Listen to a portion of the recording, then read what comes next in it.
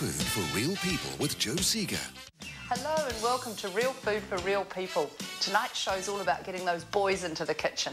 Yes, all you guys out there watching, this is the menu for you. And what special occasion better to celebrate than the Bledisloe Cup? That's the biggie. And this is the kind of food to serve that's going to impress your mates to bits. It'll impress the boots off them. We've got all sorts of store-bought goodies to start with that you just need to zhuzhy up a little bit. And then we move on to a couple of treats using that old amber elixir, beer.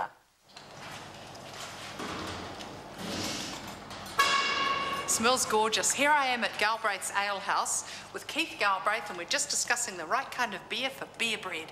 What do you think, Keith? Something with plenty of flavour, but soft. Nice colour. That's the one you reckon? Yes. Okay, now look, I'm doing a Stilton soup, and I don't want too strong a beer for that. What's your other choice? Nice crisp lager, that Budvar, very full flavoured with nice bitterness. Looks lovely, and it won't be too dark a colour either. Now tell me, are there any special little tips on, how you store beer? Just don't store it in the oven, Joe. And what about how long? Does it go off? 6 to 12 months is probably optimum for bottled beer. Oh, it won't even last that long around our house. Now listen, I've got a really strong man coming for dinner tonight, and I just want to make sure I've got something really good for him. So maybe we could just take this and go for a walk and have a try of a few others. Cheers. Great, thanks. Oh, well, thanks so much, Keith. That's great. Oh, have a good night on this. You will. Lovely. See you, bye.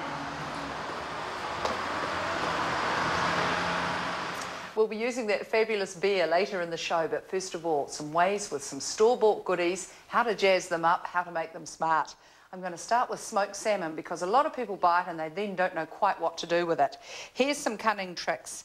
Last year we made crostinis. Remember that? French bread sprayed into the oven till it's crisp. Well, this year we're doing vogellinis. It's a slice of Vogel's type bread done in a toaster till it's really crisp, and I've cut it into 4, spread it with a bit of cream cheese, and now I'm just going to put some smoked salmon on it. Just slices, and try and get a little bit of height into that. Some people sort of spread it on a bit like kind of Marmite or something, but you need to get that little bit of height. And here's a cunning tip. Poor man's caviar. Nothing says ritzy like smoked salmon and caviar. $6 for a jar, and I can make 200 vogellinis out of it. How about that for a bargain? Just a tingy bit. You don't want to put too much on or they'll think it's not real. There we go. Here's a cunning wee tip.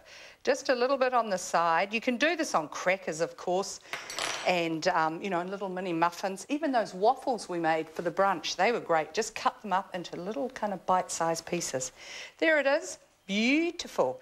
Now, another cunning way with smoked salmon is mixing it with cream cheese, a bit of lemon pepper, that's 250 grams of cream cheese, about a cup of offcuts of smoked salmon, lemon pepper, bit of lemon juice, parsley, and use it like a dip and spread it on the crostinis or the toast. That's fabulous.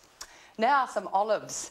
Now I've bought jars of olives, just green olives and black olives in tins and jars, drained off the liquid, and then in a clean jar or a plastic container, added the olives and a few flavourings and olive oil. Now you make sure that you get the olive oil well and truly over the top of the jar, and it doesn't need to go in the fridge, okay? This one here is a cunning one. I've used little bits of feta cheese in there and semi-dried tomatoes, a nice marjoram and thyme. Fabulous flavours, bit of chilli. Make sure that one is kept in the fridge. And when it's at fridge temperature, it's often cloudy, so don't worry about that. It hasn't gone off. Just bring it up to room temperature and it's fine. Lovely marinated olives. Easy to do, couple of days in advance.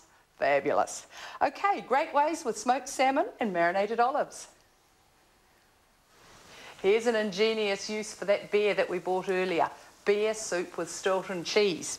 In here I've got 50 grams of butter and a tablespoon of olive oil.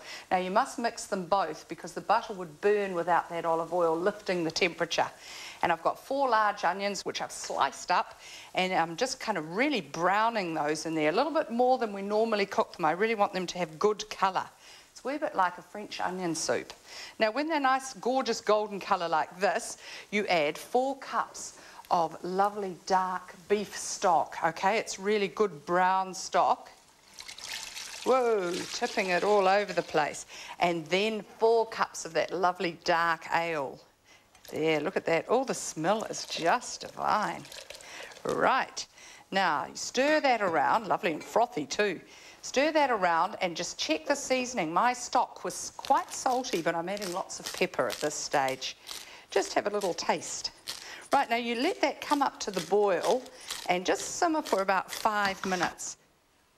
Over here, we've got crostinis. Just slices of French bread, sprayed with oil and crisped in the oven. And I'm going to put 3 in the base of the soup bowl. There we go. That's had a lovely long 5 minutes to simmer, and it's all brewed and beautiful malty flavours, gorgeous. Now I'm going to just scoop that over. Actually, I'll lift this one up here and put it here. Just tip that over those crostinis. Look at that, gorgeous. Oh, it's like a lovely French onion soup at this stage. Those lovely bits of onion and that lovely beer smell. Woo! Now pop that one back, do this one.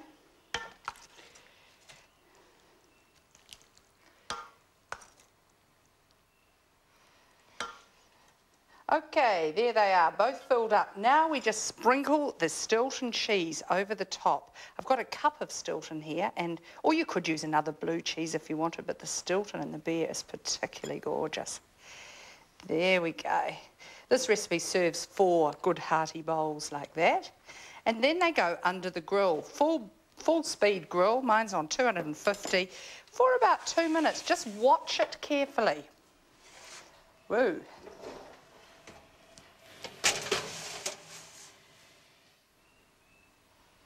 Look at these, they look gorgeous.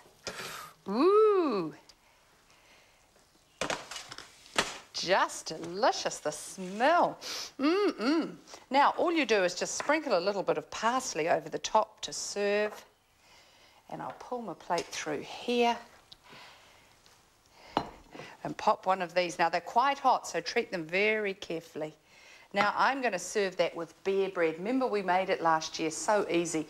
3 cups of flour, 3 teaspoons of baking powder, a teaspoon of salt, and a can of beer or a small bottle of beer, 400 mils of beer, whiz it round into the tins, a little bit of cheese on the top. So easy, half an hour for small ones, an hour for a big one. And look at that, the perfect accompaniment.